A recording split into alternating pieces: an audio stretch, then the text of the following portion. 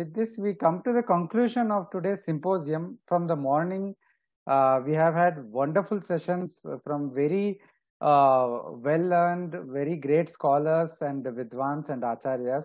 In the morning sessions, we saw talks on the subject of the role and limitation of non-Vedantic darshanas from a Vishishtadvaita perspective, from Dvaita perspective, from Advaitic perspective, and from Vallabhacharya's Shuddhadvaita's perspective. And we had a wonderful keynote address and inaugural address by Professor Korada Subramanianji and Professor Penna Madhusudanji.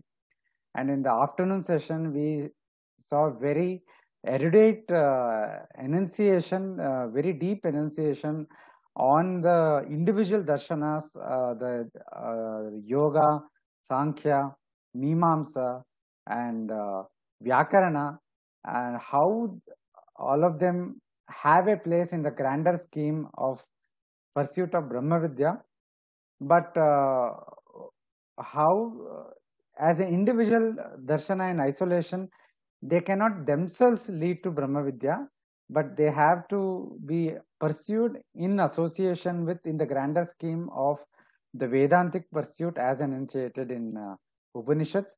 And we concluded this, we had a closure of this symposium with a session on about the Bauddha Mata, about Vijnanavada and its Khandana. So thank you everyone, and I'm sure lot of food for thought, lot of reflections, and lot of material for further study, further research, and further discussion was generated today. And with this note, I conclude today's symposium. Shri Gurubhyo Namah.